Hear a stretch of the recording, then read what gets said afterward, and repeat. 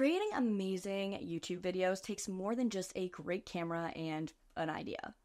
Your editing software plays a huge role in bringing your content to life. But with so many options out there, how do you choose the best video editing software for your needs? In this video, I'll break down some of the top tools for editing YouTube videos, whether you're a beginner, an intermediate, or a pro. I'll also share a web-based editor that I personally love, which is perfect for streamlining your editing process, and it even has AI tools to speed things up. Let's dive in.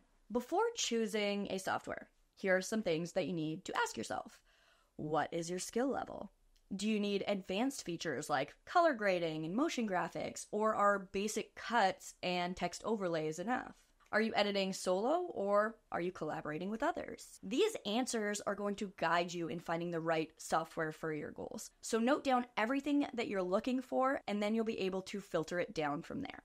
If you're just starting out, you want to keep it simple. Look for tools that are easy to learn but still powerful enough to grow with you. A couple of options are iMovie, which is great for Mac users. It's free and it's beginner friendly, and it's really good for just creating clean, straightforward edits. And the other one is Riverside.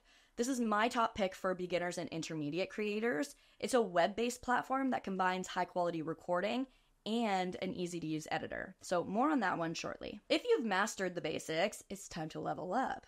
These tools offer more creative freedom. DaVinci Resolve is excellent for things like color grading and advanced editing, and it has a free version which is packed full of features. And then again, Riverside is not just for beginners. It has a lot of built-in AI tools to make editing faster, and this is going to help you focus on your creativity rather than those tedious tasks. For full creative control in high-end projects, these are the go-to choices. Adobe Premiere Pro. This is like the industry standard. It has a lot of robust tools for editing and motion graphics, and it's even good for team collaborations. Final Cut Pro has a lot of powerful features, and it has an ecosystem that makes it a really good choice for professionals. Okay, so I recommended Riverside twice, both for beginners and intermediates. You could also use Riverside if you're advanced as well, because it has tons of the features that you need to streamline your workflow. So let's talk about it a little bit.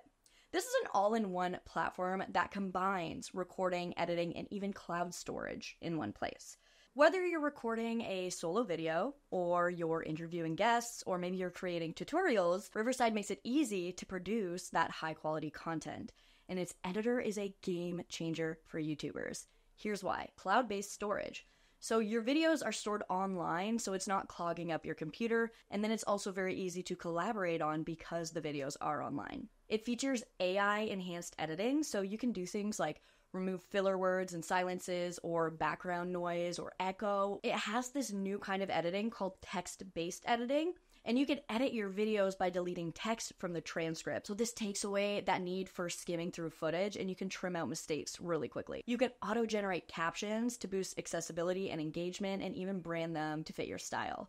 So with Riverside, you can create polished YouTube videos without spending hours learning those advanced editing softwares. So all in all, if you are looking for the best video editing software for YouTube, it comes down to your goals and your workflow. Platforms like Riverside make editing accessible and efficient, and then there's options like Premiere Pro and Final Cut Pro, which give you ultimate creative control. So if you want to give Riverside a try, I have linked it in the description of this video, and I also linked a playlist of tips to help you get started. Thanks for watching, and I'll see you next week.